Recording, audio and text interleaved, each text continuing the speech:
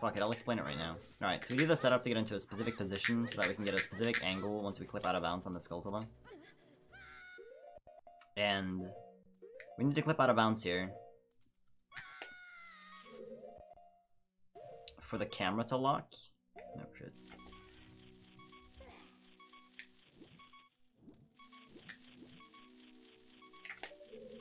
Starting the camera's fine, but now they're just locked because I'm out of bounds.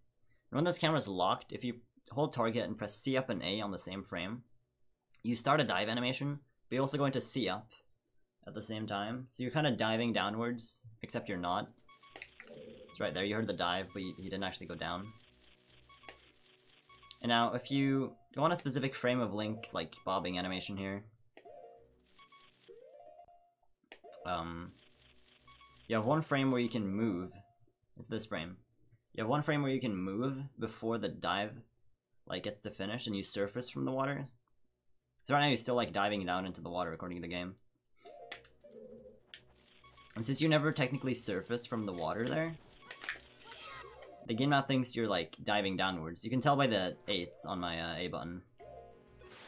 Right? And if I pick up this deck and underwater, technically, it's gonna wait for me to surface before it plays the animation for me getting it the first time. If I pick this up right now, it's currently waiting for me to surface from the water. And what I can do from there is climb up here, and then for some reason when you touch chests in this game, I guess it like prepares you for giving you the item in the chest somehow. But it's not supposed, that value is not supposed to be used for this sort of like get item animation, I guess. So when you touch this chest, it overwrites the value of the item that the game is waiting to give you. So right now, if I surface from water, as you can see in my inventory right now, I have sticks and I have two the arrows. And then here, I get a glitch text box and an invisible item. If I pause now, bottle.